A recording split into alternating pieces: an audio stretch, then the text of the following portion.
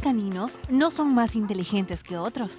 Ellos han sido adiestrados previamente por Don Chente, el entrenador de perros. Nosotros lo tomamos como un deporte. Una curiosidad de aprender algo más lo llevó a encontrar su pasión en los caninos y ahora lleva más de 30 años dedicándose a esto. No. Sí. Siempre y cuando uno les haga ver a los perros que ellos van a aprender no por una presión así seria o fuerte, ¿verdad? Sino a nivel de juego. Es un equipo entre hombre y perro. Ahora es dueño de su propia escuela para perros en Antiguo Cuscatlán, donde trabaja todos los días desde muy temprano al lado de los perros de sus clientes para educarlos, entrenarlos y ayudarles a mejorar la comunicación con sus amos. ¡Gordy! No, Gordy. Aquí. Aquí. Muy bien.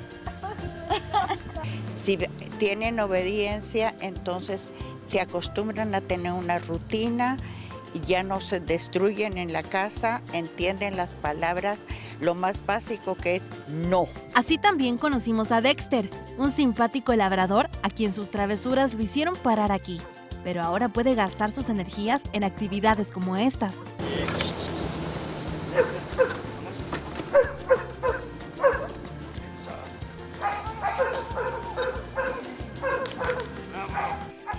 Ya se comporta mejor, ya podemos caminar con él, entonces sí, ha cambiado bastante. Pero Don Chente, como le dicen sus clientes, no está solo. Todos estos años también se ha encargado de compartir todos sus conocimientos a su hijo Damián, quien también se dedica al adiestramiento de perros.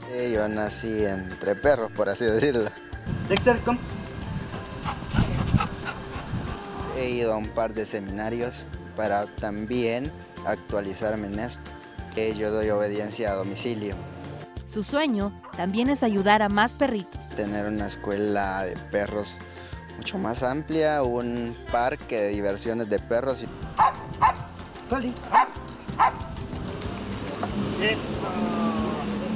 La escuela de perros de Don Chencho admite a todo tipo de perritos con amos que quieran mejorar su comunicación con ellos.